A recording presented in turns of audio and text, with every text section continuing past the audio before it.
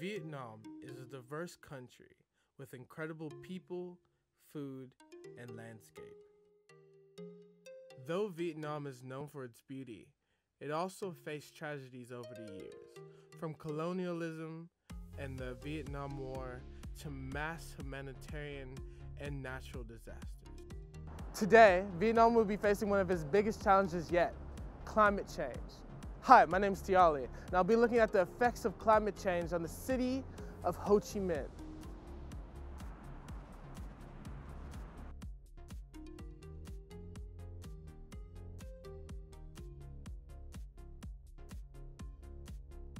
Ho Chi Minh City, commonly known as Saigon, is a city located in the southern east region of Vietnam in Southeast Asia. Historically, it's known for its major role played in the Vietnam War. It has a population around 8 million people. It's known as the largest city in Vietnam and has rapid urbanization as a key characteristic with it. Most industries and harbors in southern Vietnam are located in Ho Chi Minh. The city is known for its tropical climate and has the money currency known as dong, and as well uses the US dollar. They try to still hold on to the idea that they want to be communist, but really has socialist ideals. So I originally went to Ho Chi Minh in 2012. And it was such an enriching experience as I worked in the rural areas and worked in the rice paddies. But I also went to the urban areas like Ho Chi Minh, and I saw such a clear view between where there was pollution and then there was also humidity, and it was such a challenging thing for me because I realized climate change is bigger than we actually expect. So what's the aim of this video? Well, we first looked at the issues that was hitting Ho Chi Minh City, and now we need a solution, and that one being the stability wedge. The issues of Ho Chi Minh City are varied. The city expands rapidly and has an urban density that is highly increasing. Increasing pressure on space has drawbacks. Available areas of urban green areas decrease, and build-up areas can encroach on natural water systems. As natural vegetation and water systems are compromised through urban development, the result is that there is more frequent water raises caused by rainfall and high river flow. Beside these fast economic-driven development, two slower and more subtle processes are very important to the city. The first is climate change, which leads to rising sea levels, changing river patterns, and increased average temperature. The second is subsidies, which occur in parts of the cities, making these areas more vulnerable to flooding. The rapid development of the cities, combined with the slower processes of climate change and subsidies, will have a large impact on the environment of Ho Chi Minh City. The overwhelming part of the Vietnamese population and most of the economic activities are concentrated in low elevated coastal zones along most of 300,000 kilometers of the coastal line. The two density population main delta regions of the Red River and the Mekong are particularly affected, meaning that flooding is one of the issues that hit Ho Chi Minh City today. Climate change, as a result of sea levels rising, threaten the general spatial urban development path of Ho Chi Minh City. It could result in totally new dynamics in the process of settlement structures in the short and long run. The current system of planning, guiding, and implementation of urban development is not prepared for the challenges at all. A further challenge related to climate change is the urban heat island effect, which is clearly noticeable in the dense, built inner city districts. Even today, the temperature in these areas are up to 10 degrees above the average temperature of the surrounding districts. This increase of energy demands for cooling is also putting a lot of stress on human health and comfort of the local population, especially the elderly and the young people. The urban heat island can be largely blamed for the problem in the urban planning that has led to insufficient ventilation, lack of green space, increased use of air conditioning, and a strong increased traffic value. Apart from the horror scenarios of climate change, the urban planning authorities in Ho Chi Minh City have already been overburdened with problems of a typical megacity in a developing country. The city is suffering from ecological degradation, air and water pollution, insufficient government capacities to cope with the fast-growing and migration pressures, sea level rises, which lead to flood risks and salt intrusion. An early prediction showed that the average sea level rising in Vietnam would, in 2050, be 35 centimeters, and 2070 50 centimeters. This is a problem because if the sea level rise by 1 meter, over 11% of the urban area and 10% of the population, and as well 10% of the gross domestic product will be affected by flooding. As said before, the big reason that climate change is happening, especially over Vietnam, is due to the fact that there's a high carbon dioxide emissions rate within Vietnam. The stabilization wedge is known as a tool for conveying the carbon emissions cut that it can be made to avoid dramatic climate change. If Vietnam allows emissions to double, then it is predicted to lead to a path of significant global warming, which in the case of Ho Chi Minh City means more flooding. Instead, Vietnam needs to prevent this doubling of CO2 by trying to keep emissions flat for the next 50 years. One of the most effective ways in doing this is by cutting projected carbon outputs by about 8 billion tons per year to keep a total of 200 billion tons of carbon from entering the atmosphere. To make the stabilization triangle, this is seen as a process of carbon saving. To make it more trackable, it's easier to divide the triangles into 8 wedges. Each wedge represents a type of carbon cutting strategy that has the potential to avoid 1 billion tons of carbon emissions per year in the next 50 years. The wedges can represent ways of either making energy with no or reduced carbon emissions, or storing carbon dioxide to prevent it from building up as rapidly in the atmosphere.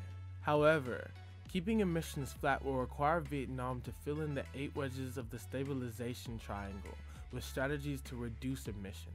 There are a total of 15 strategies, which are available currently, and they are grouped into 4 major color-coded categories. They consist of efficiencies and conservation.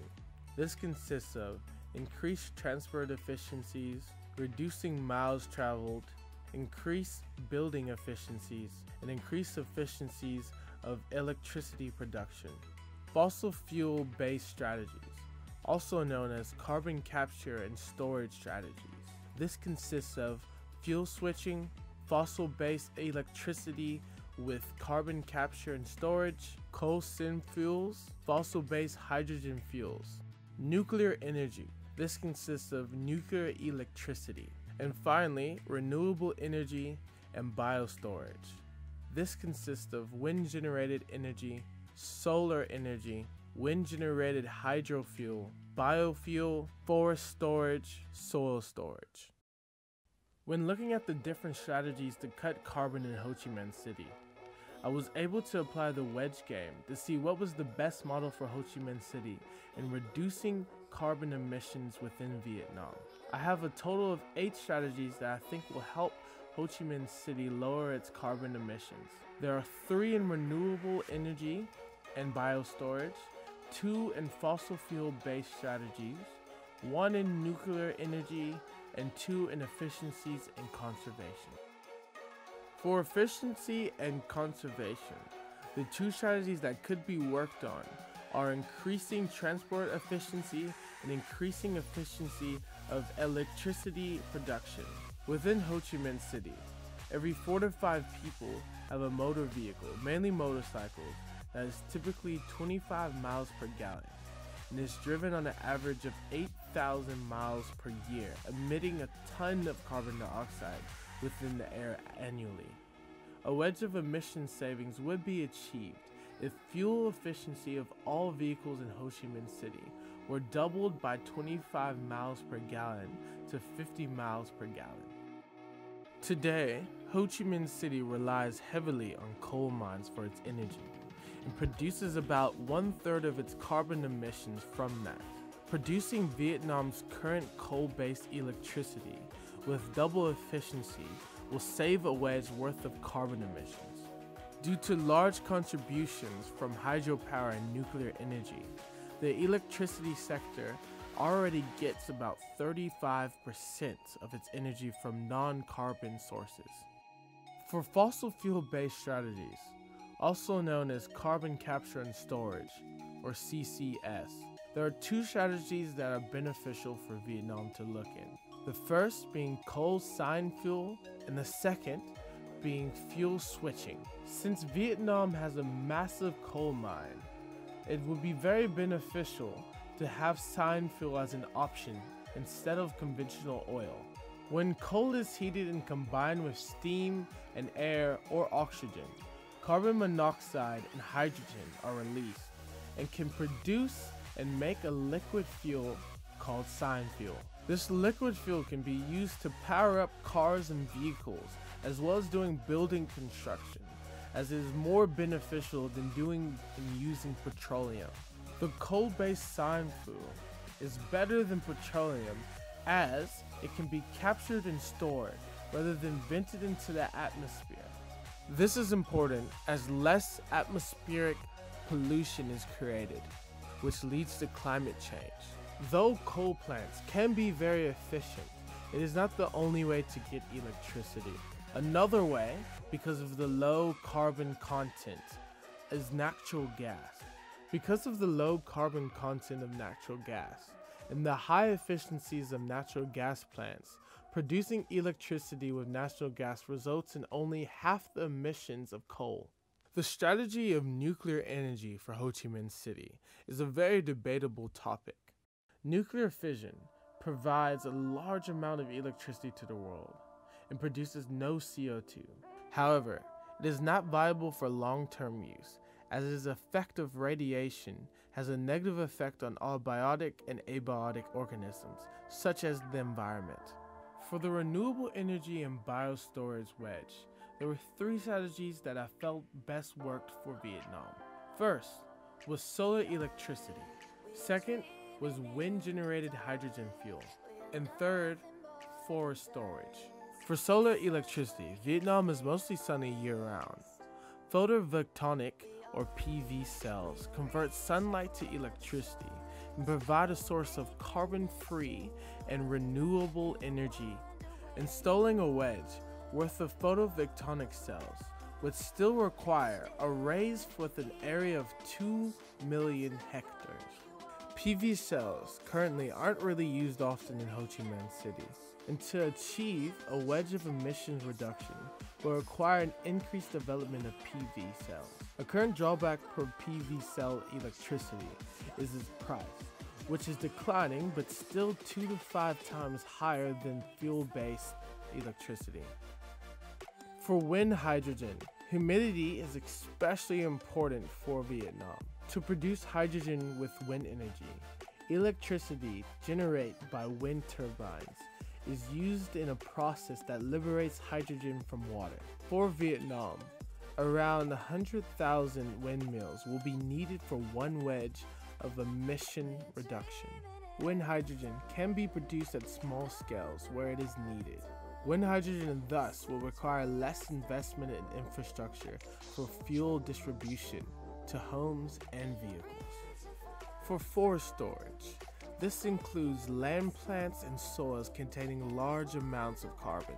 Today in Vietnam, there is a net removal of carbon from the atmosphere by these natural sinks. Ho Chi Minh City's land plant biomass can be increased by both reducing deforestation and planting new forests.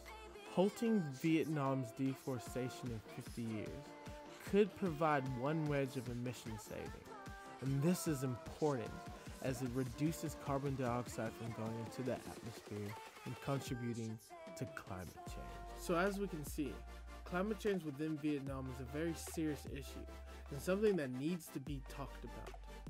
I hope you enjoyed this video. My name's Tuyali. Farewell.